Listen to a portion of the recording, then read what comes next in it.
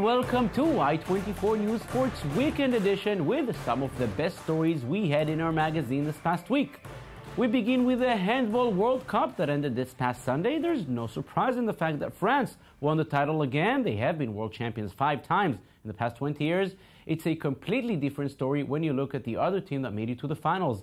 Qatar never had been a major handball nation, but that did not stop them from hosting the event and finishing as runners-up. How did they do it? It's easy when you have the money for it. No less than 11 players out of the 16 that make the team come from foreign countries, some with a history in other national teams, and suddenly they found it convenient to become Qatari citizens and play for their new homeland. Though it may be a legitimate practice according to international handball rules, it left many with an uncomfortable feeling. Liz Barenbaum and Shai Ben-Ari with a story. Qatar's efforts seem to be bearing fruit. Despite losing to France in the finals, the hosts of the World Handball Championship proved to the world that they can compete against the top countries. The team fight totally, and I am very happy. This is a successful. It's the first team that arrived in the demi-final, not European. On the other side, the French handball coach recognizes the merit of the young Qatari team. I think they believed at the competition, they believed it was possible, and they almost achieved the performance in the end, so congratulations to the work of Valero and congratulations to the Qatari team. But the road to the success was long. The state led by Sheikh Tamim bin Hamad Al Thani has worked hard to host major competitions. In 2010, they were awarded the 2022 World Cup. A milestone in the history of the Middle East and a milestone for FIFA. So thank you again. Thank you very much. And we hope to make this dream a final reality, and we hope to see you in the opening match. Despite suspicions of corruption, he is not about to withdraw from the competition at the moment. For its handball side, Qatar has utilized a very intriguing policy. Of the 16 players who make up Qatar's team, only 5 are Qatari. The other 11 come from the 4 corners of the globe, including Frenchman Bertrand Ronnet. Those handball players were attracted by adventure and money and came despite the risk of criticism. So they are a bit on a cloud. We will try to take them down from the cloud.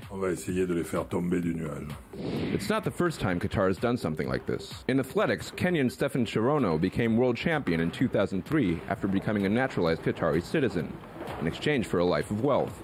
He is now called Saeed Shaif Shakhin. But not all of Qatar's attempts have always worked. In 2011, Mohammed bin Hammam failed to be elected president of FIFA. He was even banned for life from all football-related activities. The official, Mr. bin Hammam, is hereby banned from taking part in any kind of football-related activity at national and international level, administrative, sports, and any other for life.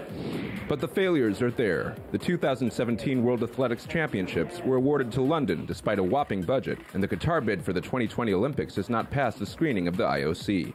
What will happen with the 2022 World Cup infrastructure, which has cost 130 billion euros and thousands of lives? Just pay the right money and everyone will become Qatari. Now to a completely different story. There's a reason why Serena Williams and Novak Djokovic hold the first place in the WTA and ATP for so long. This week they proved us all once again that they are the best in the world. Both number ones won their respective Australian Open titles, and they were not the only ones to find success this week. Here's Michael Friedman with our Stars of the Week.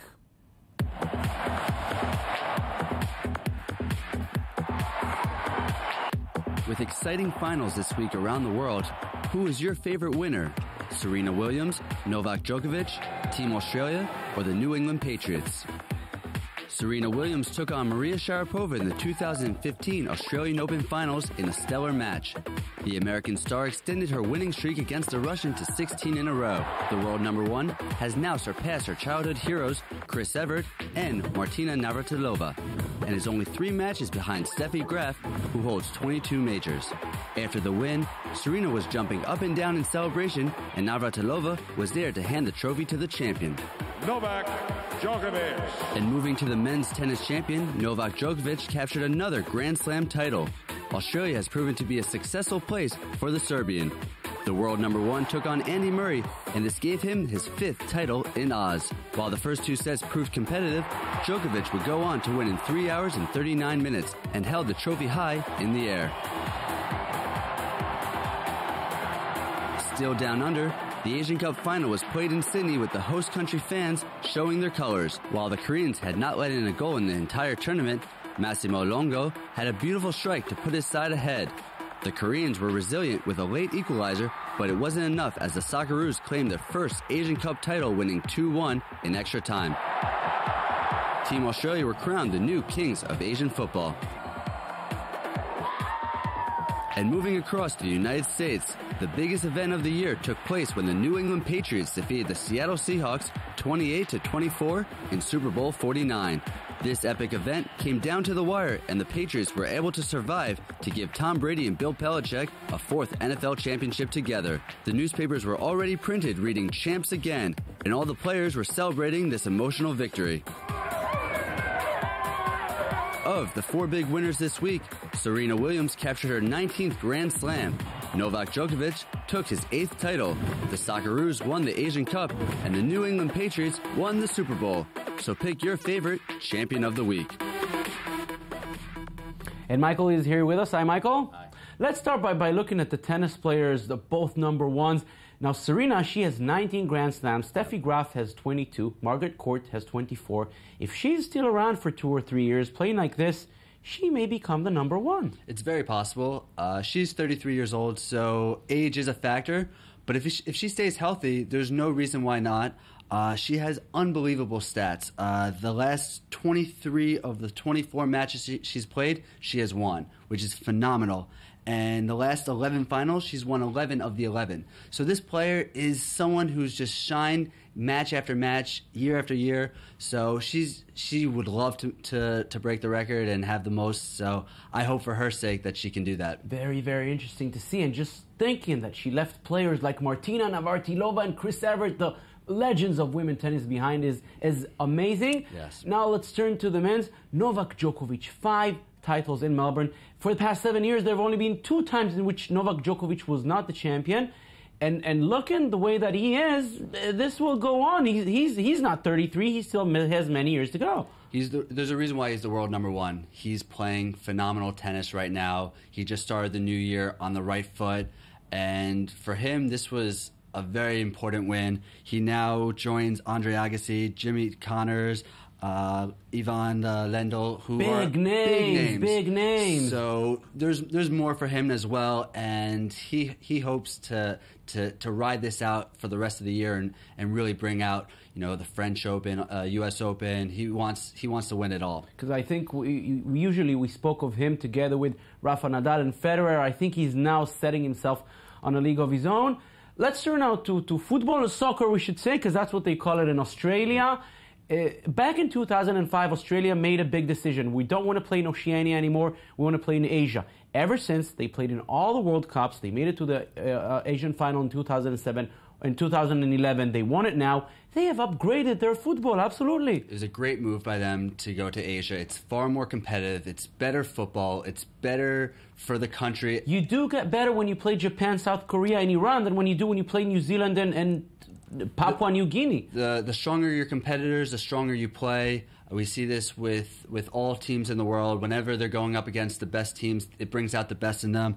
And this as well, financially, was a huge win. They're going to get so much money, about $12 million, they're saying, from naming rights for the Socceroos. So for them, it's promising with that, and for the country as well. Like they want them to go on and say that they are, this is just the beginning, and there's more for them to come in the future. Yes, and you see their names of many players in England, in the Premier League. And they're looking at Russia 2018, and this team is a very promising opportunity for them in a few years. I wouldn't be surprised to see them in Russia, going far in Russia.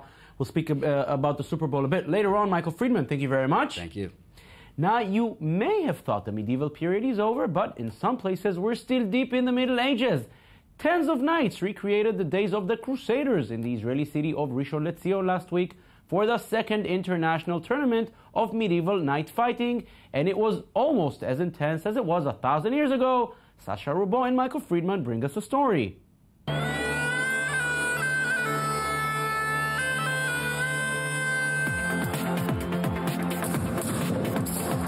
It is in the arena at Rishon LeZion where the energy is exploding.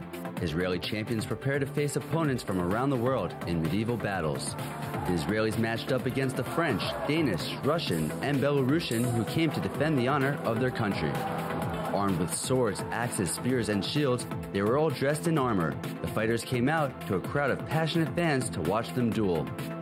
In total, 7 Israeli knights challenged 7 different nations looking to become the one true champion. And for some contenders, these duels mean more than just the thrill of victory, as these fights represent something much greater. En Israël, on peut pas nier que c'est ce qu'on appelait la Terre Sainte. In Israel, we have to know it's the center of major crusades in the past. It's a symbolic place for medieval fighters. To come and fight here is to live the story. C'est pas refaire l'histoire, mais c'est un peu la revivre. Among the knights, some really loved the medieval era and always wanted to become a member of the Knights Watch, while others started this martial art later in life. They're all happy to have taken part in this sport. It was by accident, more or less, on YouTube. I found a clip, and right away it was something I had to try. And once I tried it, I was hooked. No regrets so far. I've broken a finger, but accidents happen. But no, I'm very happy with the sport. Despite what many believe, men are not the only ones that can be knights, as seen with the presence of the Israeli champion, Ira. One of the members of the national team, she has been practicing with steady pace for several years. We train physical, we train skill, we train different kind of fights, 2 times a week. Ira would also like to see more girls practicing this art she loves, and for it to open up the doors to others. I wish it would be more girls in Israel to fight with, and then we can make our own team for 5 versus 5. But for now I have to fight with the boys, and it's okay. While the fights are longer than expected, the fans remain faithful to watch the duels until the end. The fights got even more intense, and some people even got injured. Despite everything, their desire remains intact, and the losers are already preparing to come back next year to reconquer the lost crowns. They all seek to bring honor to their nations and wear the colors with pride. And now we turn our attention to the major event that was in America this week, probably the biggest there is in American sports, the Super Bowl, of course. And here with me to talk about this is Marav Savir, who had the luck to watch it in New York, so he didn't have to wake up in the crazy hours of the morning like we did. No, but we're New Yorkers, so we're not really big fans of the New England Patriots. So we didn't have that good of a night. So it wasn't very happy at the end. I want to ask you this: everyone is still talking about the final play. They shouldn't have passed. All right, let's mention the play before, the crazy catch that brought the Seahawks within 20 seconds of winning this match. If you're a Patriots fan, all the demons are back again from 7 years ago, Super Bowl 42. I don't think it's only if you're a Patriots fan. I'm a Giants fan, and I was having flashbacks to that 2007 season where they were 8-0. Let it happen again. Absolutely. David Tyree, the helmet catch, that became so famous that within 30 seconds, you were seeing on Twitter everybody posting it's David Tyree version 2, how this is happening again. But not only that, in 2011 season, the Patriots played the Giants again in the Super Bowl, and it was Mario Manningham who had an insane catch on the sidelines, tiptoeing, caught it with his fingers. So not only 2007, but 2011, this keeps happening to them in the past 2 Super Bowl appearances, that I can't imagine what was going through Tom Brady's head when he saw that. It was a not again moment where you just don't know what's going to happen next. And when I saw them on that, a yard line, I thought that's it, game over. Seattle's taking a second consecutive win. I don't think anybody expected that interception. Absolutely awful play calling, and Pete Carroll did take responsibility for it after the game, saying it was my call. I can't blame the team for it. And if you saw the reactions on the sidelines, they were priceless from both teams. Now, you mentioned these 2 losses by the Patriots to the Giants. Is this the sort of redemption? Because if you are from New England, there's nothing worse than losing twice in a row to the Giants of all the teams. If you don't want to lose to someone, that's a team from New York. Is this the redemption? I don't know if I would call it a redemption. I think it's more of a sigh of relief. You've been here twice in the past 10 years, and you weren't able to make it out with a Super Bowl ring. And this is Tom Brady that we're talking about, one of the best quarterbacks in the league, if not the best, some would argue. That you're coming at us and you're saying, oh my God, it almost happened again. We almost lost it in the last minute. We could have gone back in 10 years, 3 Super Bowl appearances, and nothing to show for it. And it's a sigh of relief. The Seattle Seahawks slipped up. They were able to get that interception, which is also something absolutely incredible. I mean, it could have been just a non-catch, but it happened to be an interception that they probably, you could see Tom Brady on that sideline so excited, throwing his hands in the air. He was thrilled. I saw that. It's not happening to me again. Now, if we look at the Seahawks, they're obviously disappointed, but two Super Bowls in a row, 3 in 10 years, that's sort of how you build a legacy. Absolutely. And they do have last year, they had that incredible game last year. You can't even compare the way these two Super Bowls have gone. Last year, they absolutely destroyed the Denver Broncos. It was amazing. We were sitting here in shock of what had happened. This year, much better game, but obviously they couldn't come out of it with a win. But like you said, 3 Super Bowl appearances in just 10 years. Pete Carroll seems to be moving this team in the right direction. And we're all very excited to see next year. Marshawn Lynch, Richard Sherman, it's not over. They've got plenty more to come. Absolutely, and we'll follow them next season. Rob Savir, thank you very much. Thank you. And that's it for this weekend edition. Thank you for watching. Enjoy the rest of your weekend. Bye-bye.